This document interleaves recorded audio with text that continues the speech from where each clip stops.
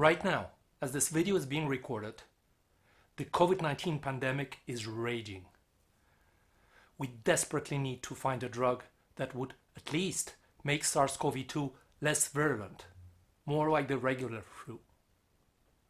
SARS-CoV-2 virus did not emerge from nowhere. It evolved from a large family of coronaviruses. Its 18-year-old brother, SARS-CoV from southern China, its much deadlier cousin, MERS-CoV from Saudi Arabia, and countless other benign coronaviruses that cause the common cold or nothing at all. That SARS-CoV-2 belongs to a family of well-studied viruses is fortunate. It gives us hints about the biological targets we should go after in our urgent quest for effective treatment. SARS-CoV-2 genome, unlike ours, is made of RNA, with its own unique replication machinery. Introducing a ribonucleotide analog that specifically interferes with this replication is thus an obvious strategy. That is what the drug remdesivir is all about. We also have a good idea about how the virus infects cells. It binds to ACE2, a membrane-bound enzyme that regulates inflammation. It is then engulfed in a membrane-bound vesicle, a process called endocytosis, and at some point it leaves the endosome to replicate. Chloroquine lowers the pH of the endosome and interferes with this endosomal escape. Accelerated clinical trials are underway, and we all hope that both drugs will fulfill their promises. But two drugs is definitely not enough. We know that effective antiviral therapy, such as in AIDS, usually requires a combination. More and more experts agree that this may also be true for SARS-CoV-2. We need to find more drugs for sure. And there's an empty spot, a biological target that is begging to be hit, the SARS-CoV-2 main protease, which X-ray structure was determined just days ago. It plays a vital role in cleaving the newly synthesized SARS-CoV-2 polyprotein to generate functional building blocks for new viruses.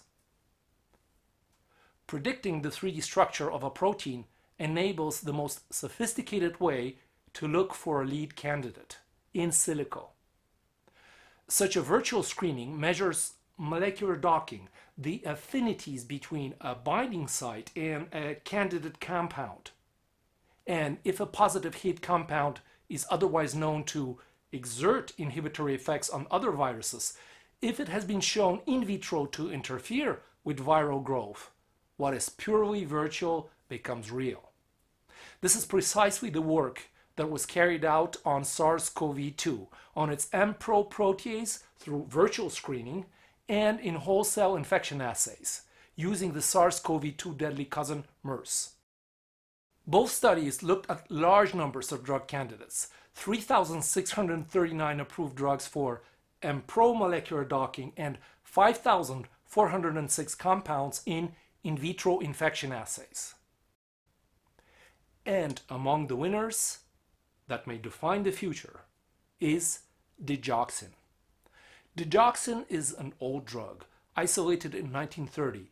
We know a lot about its benefits, its dangers, risks, and what therapeutic purpose it may serve. Today, this purpose is treatment of irregular heartbeat.